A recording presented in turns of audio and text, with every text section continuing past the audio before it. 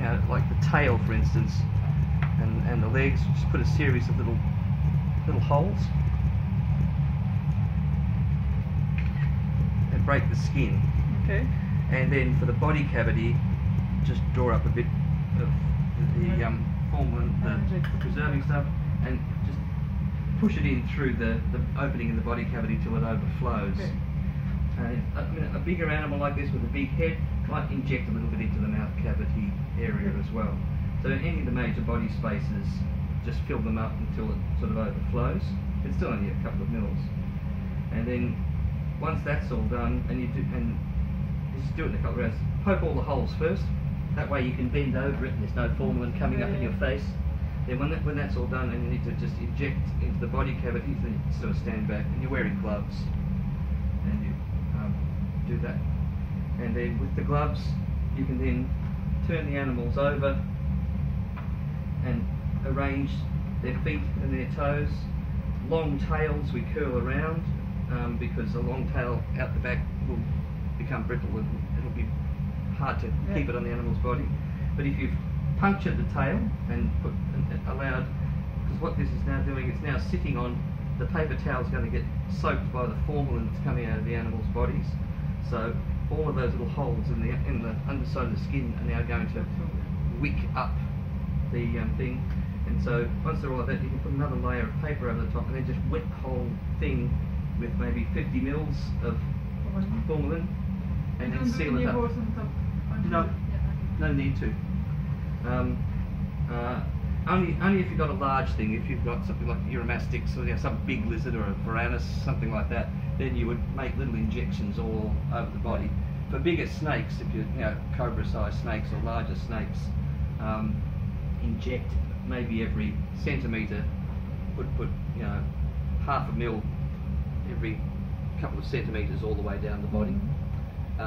For smaller snakes, you just treat them the same way, except for smaller snakes, because even a small snake, it can be hard for the material to sort of work its way down. So what I would often do is I'll leave the needle on and just put the needle in along the body cavity and just make sure it goes back. And you concentrate on the hind gut and the gonad area, because the gonad area is usually very rich in fat, which breaks down quickly and causes the body to fall apart. And likewise, all the bacteria in the hind gut also will multiply quickly. So you fix those areas preferentially. So the hardest animals sometimes to preserve are females with a big lot of yolky egg follicles, for instance. All that fat is difficult to arrest sometimes. It takes a while. I guess because it's oily, so that the aqueous preservative doesn't diffuse very well. But that's what we do. So you don't put any pressure, you just leave it like that, and you just leave it like that, and just rest paper, seal it up so that it then very quickly fills up with formaldehyde vapor, and leave it for at least 24 hours.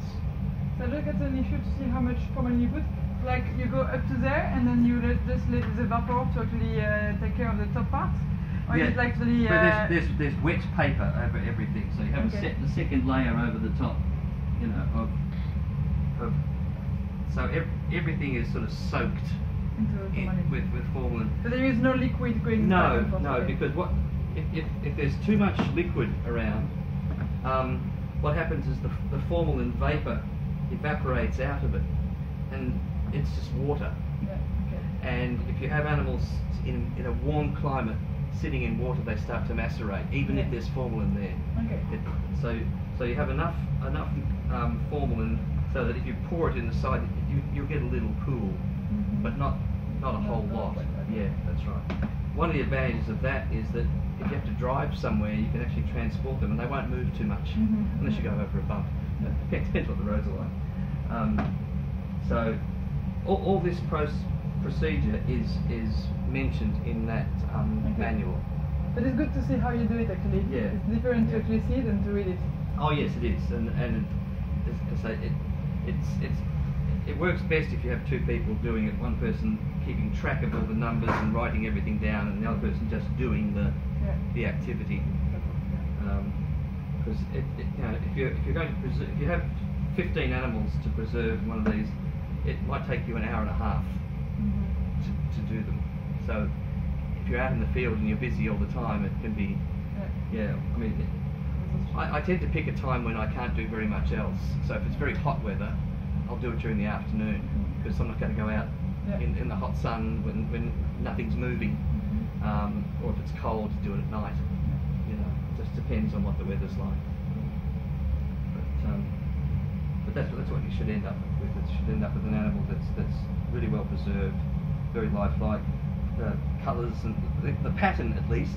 I mean, this animal when it's alive is paler and more sandy orange coloured. So the yellow pigments are alcohol soluble.